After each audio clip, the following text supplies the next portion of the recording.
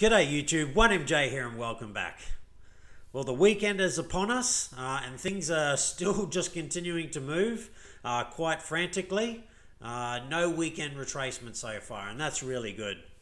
But look, we just need to be mindful that generally there's a pullback on a weekend at some stage. So we haven't seen it so far, and look, it's not guaranteed. It's not every single weekend that we have pullbacks, but it's most of them. So at some stage I expect us to have one. How heavy it will be, who knows, but we might not even get one. The other thing I want to say is for anyone who's new, number one, welcome to my channel. And if you're new to the crypto space, this is what we call a bull run. So a bull run is in full gear at the moment. I don't want to be the bearer of bad news and I don't want to scare people and all the rest of it, but these don't last forever. How much longer this bull run is going to last? Not exactly sure, but that is the million-dollar question. And the million-dollar question it is because you may make $1 million in this bull run, but if you don't know to get out and get out at the right time, you may lose pretty much $1 million as well. So not trying to scare anyone or anything like that, just particularly anyone who's new into the crypto space and who hasn't been through a bull run before. They literally don't last forever. There's a time where it goes into a bear market and it retraces quite heavily. Now there's a story here, we'll come back to this shortly. So Tower Block Capital CIO estimates another 9 to 22 months of bull run for crypto. So that's interesting, 22 months from now. Yeah, I'm not sure if it could last that long. I definitely think maybe another 9 months. I'm thinking anywhere from sort of August, September to maybe sort of August, September this year, that is, to maybe sort of February, March next year. But look, maybe it could go even longer. That's very, very interesting and we'll have to wait and see. But for anyone new, we do have bull runs. That's what we're in now, where things just move up very, very fastly. We still will have heavy retracements in this bull run. But once we get into a bear market, then things get really ugly. So just be prepared that, you know, we've got someone here saying they expect this bull run to last another 9 to 22 months. So that's basically saying till, you know, around about November this year, carrying on till, yeah, I guess sort of, you know, oh God, what would that be? About September next year would be sort of the 22-month mark. So somewhere in between there. Exactly where, nobody knows. But anyway, let's move on back to the charts. All right, so well over that $1 trillion mark, now getting to nearly $1.2 trillion. BTC dominance has dropped under 60%. So now we just wait to see how low it goes. And that doesn't mean Bitcoin can't perform well. It absolutely can, and I believe absolutely will. It's just that altcoins are now really starting to pump as well. And you can see that, like if you're in the altcoins at the moment, they are going crazy because we can see here ETH dominance, which is really kind of altcoin dominance in a way, continues to grow. It was down around sort of 8% not that long ago, and now we're up to, you know, 16.4%. BTC dominance continues to drop, ETH dominance continues to grow, and really when ETH dominance is growing, i.e. when Bitcoin dominance is dropping, that is altcoins are going up. Now ETH gas fees are just horrendous at the moment. You can't use Ethereum, and this is what I hate currently about the bull run is Ethereum. You just can't use it, and most of the altcoins you can't use. The gas prices are just so high, and this is where I think ETH is going to lose a lot of ground to things like Polkadot, Cardano, Tezos and things like that. I still think Ethereum is the best play for this kind of bull run at the moment, and it will retrace less, but in the following bull runs, yeah, we'll have to wait and see, and whether Ethereum can, you know, get this full rollout of ETH 2.0 to happen quick enough that, you know, mainstream adoption, because look, institutions won't mind this kind of gas fees, and really rich people, they'll be like, oh yeah, I can afford, you know, $50, $60, $100 to, you know, trade hundreds of thousands of dollars worth of Ethereum. But the average day Joe like you and me, I don't have that kind of money to, yeah, get chewed up in gas fees. But anyway, we're going to move on. I've spoke about that before, and anyone new, you'll hear about it further. All right, have a look at this. It is just a sea of green at the moment. Absolutely crazy. Have a look at it. This is what a bull run is like, where basically everything is just moving up. It's amazing. It's a great time to be alive. Let's have a look though. What are the big movers in the top 100? What are really starting to move? So 0x Cosmos finally starting to make a move. Stoked about that. Loopring starting to do really well. Maker, Kyber Network doing really, really well. Cardano making big moves. Now, a lot of these, not all of them, Cardano's not, but Kyber Network, DeFi. Maker, DeFi. Loopring, DeFi. 0x, DeFi. DeFi, in my personal opinion, and not financial advice, I'm not a financial advisor, is where the biggest gains are going to be made, and it's still fairly early. Again, in my personal opinion, not financial advice. I don't think we top out to the earliest September-ish. Again, maybe sort of August this year, but it could keep running for a whole lot longer after that. But DeFi, I mean, God, look at those gains. This is just in 24 hours, mind you. I mean, have a look at these gains in the 7 days. So they've doubled in the 7 days. Great time to be alive. All right, but there's always a flip side. What about losses? Are there any big losses? No, there's not any big losses. Dogecoin back 14%, but still up, 50% over the last 7 days. 6.2% for Swiss Borg, down 4.8%, so 5% for Voyager token. But look at the 7 days that they've been up. So no one's going to be too upset by these pullbacks, considering how hard they have pumped over the last 7 days. And that's just the last 7 days. I mean, altcoins have been running pretty hot for a while. With all this euphoria, though, does make me think that there is going to be a reasonable size retracement sometime soon. I just don't know when it's going to happen, but I don't think the bull run is anywhere near done just yet. Now, I don't want to, pull everyone's leg and just always talk about all the good stuff. There is some downsides, and I don't want to focus too much on the downsides until it's time, which is around the bear market. But we have a story over here. So, Australia's central bank says Bitcoin, not really money and no risk to financial stability. I would agree with some of it, that it's not a risk to financial stability. I would disagree with it not being real money. So we can go down here. Bitcoin is not a payment instrument, and it's not even real money, said Bullock. I think there is a lot of fuss about it as a potential asset. Bullock said she didn't see Bitcoin volatility as a risk to the market, a view that was echoed by Reserve Bank Governor Philip Lowe. Bitcoin is a risk to investors, but not a financial stability risk, Lowe said. All right, so we need to break that down. Is it real money? No, it's not real money in that sense. It is the new money. Real money is the old money, the fiat system that we've lived on for so long, the dollar value. That is slowly but dying. The dollar has been, dying ever since it basically started, really. Every fiat system has eventually gone to, not zero, because it doesn't go to zero. That's not true. It loses a whole lot of value, and then they move on to the next one. Once it was Spain was the world reserve currency, then it was I think Portugal, and then it was France, and then it was England, and now it's the US dollar, and eventually that's going to die. Not die, because die is not the word. The US dollar is not going to die. It'll just no longer be the world reserve currency. It loses its value. That's what happens to all fiat systems. So correct, Bitcoin is not money in the sense of what we call money today. I think it will be in the future. More so a store of value. I don't think it will be something that we transact with every single day. I think there will be something else. But I think to say that it is not real money, I guess that's kind of part true and kind of not true. It's not true at the moment that it's real money. In the future, I think it will be considered real money, like gold though. But we have a lot of other cryptos that are coming out and have the potential to kind of be, what some people might consider real money. Things that we use on a day-to-day basis. I just don't think Bitcoin will ever do that. The 21 million supply will see it as a store of value and not, what we call real money. But look, who knows? We'll have to wait and see. Now, the volatility is something we need to be concerned about. And they say Bitcoin is a risk to investors, but it's not a financial stability risk. In the earlier days, I would have completely agreed with that.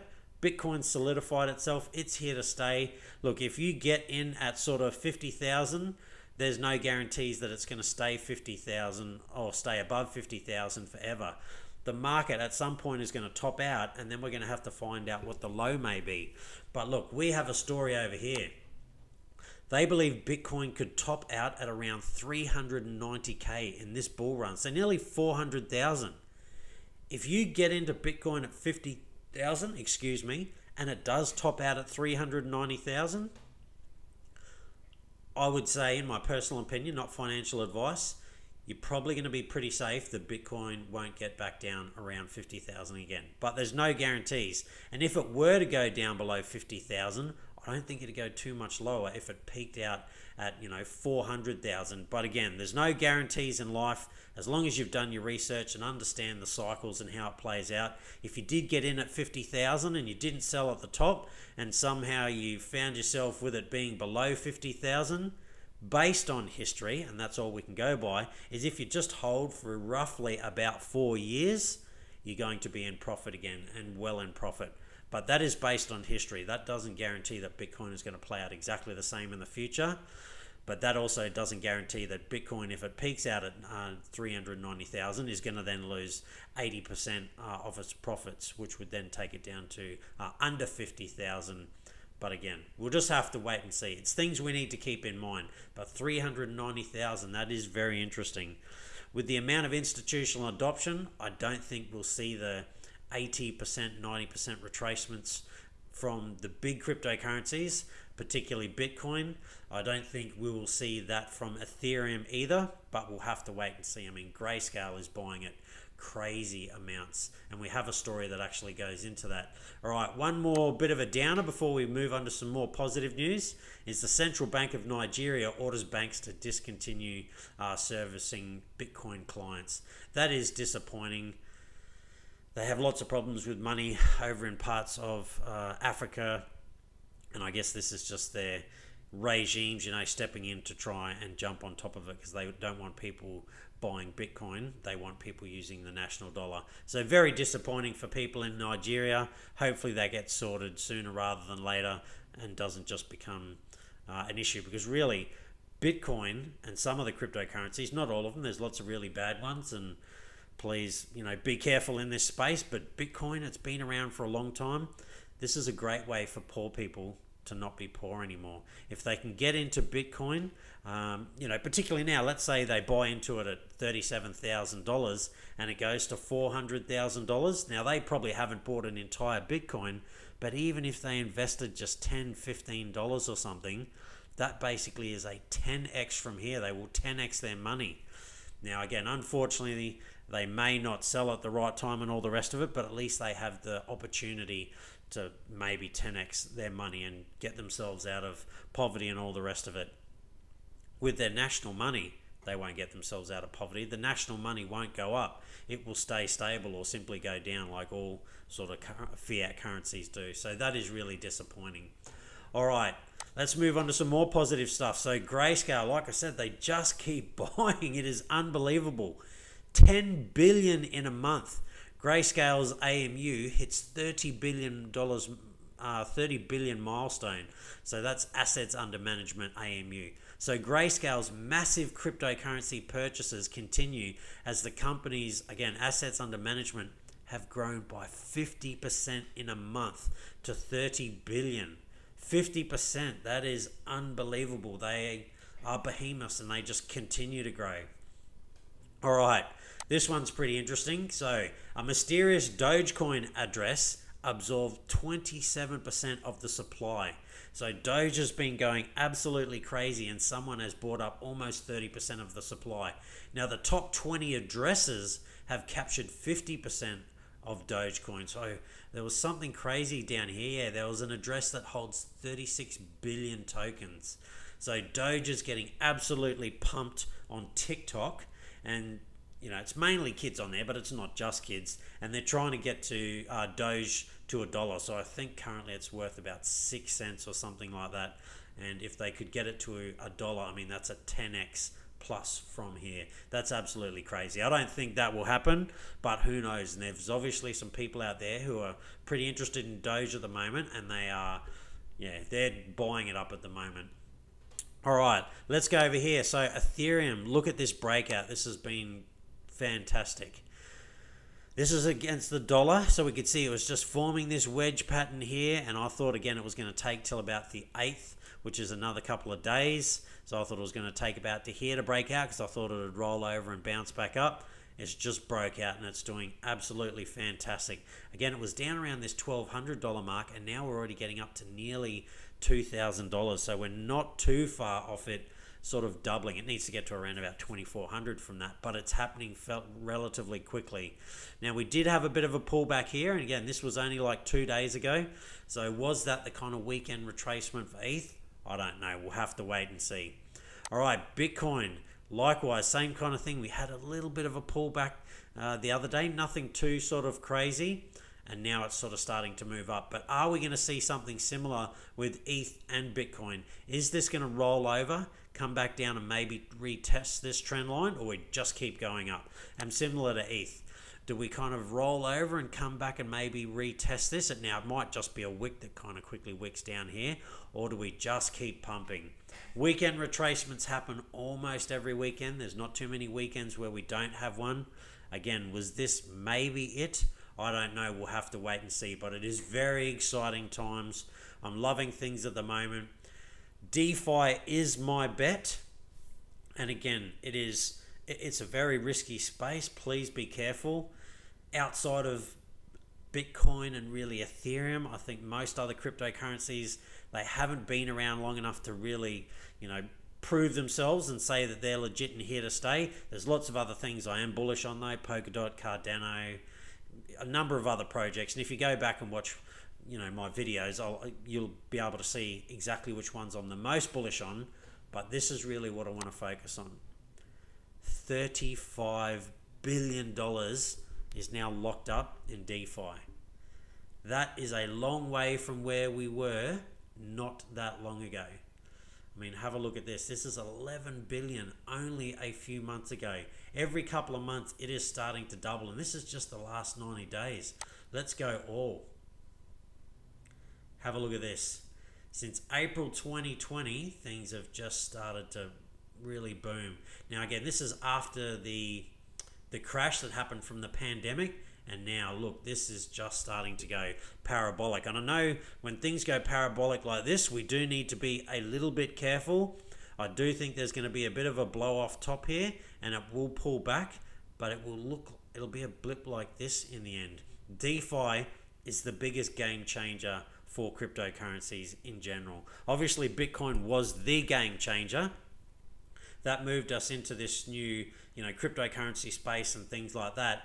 But really, I mean, you think about the name cryptocurrency. It's about money. Money is finance. So this is where I think the biggest, most unbelievable gains are going to be made. And look, I've made some amazing gains with the DeFi picks that I've got into, but I never put a whole lot of money into the DeFi project. So it's not life-changing money for me at the moment. It's not that I'm going to have enough in these DeFi projects to suddenly retire and be a millionaire, billionaire.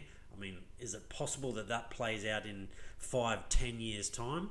Yeah, maybe. I mean, I don't know about billionaire. I might be sort of millionaire if I'm lucky, because I put most of my money into the projects that I believe in. Bitcoin, Ethereum. I did have a lot put into XRP.